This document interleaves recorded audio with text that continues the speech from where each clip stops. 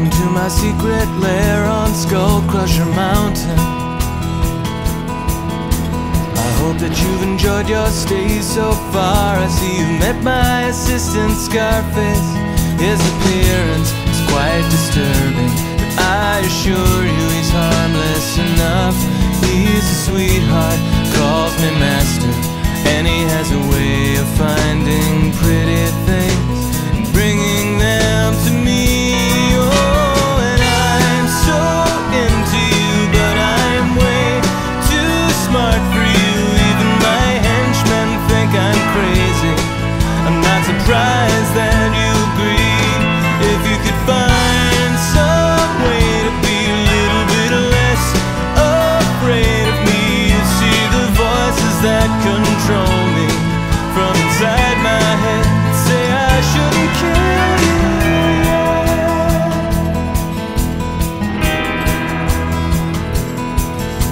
I made this half pony, half monkey monster to please you, but I get the feeling that you don't like it. What's with all the screaming? You like monkeys, you like ponies. Maybe you don't like monsters so much. Maybe I used too many monkeys. Isn't it enough to know that I ruined a pony making a gift for you? Oh, and I'm so into you, but I'm way too smart for you. Even my henchmen think I'm crazy. I'm not surprised that you agree. If you could find some way to be a little bit less afraid of me, you'd see the voices that control me from inside my head say I shouldn't kill you.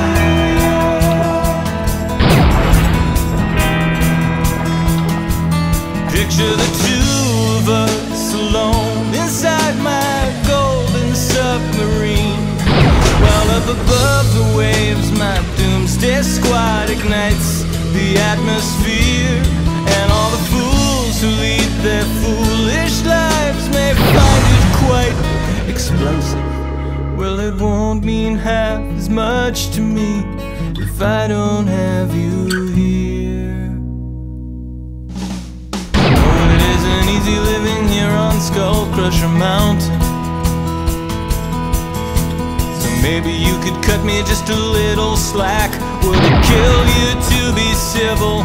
I've been patient, I've been gracious, and this mountain is covered with wolves.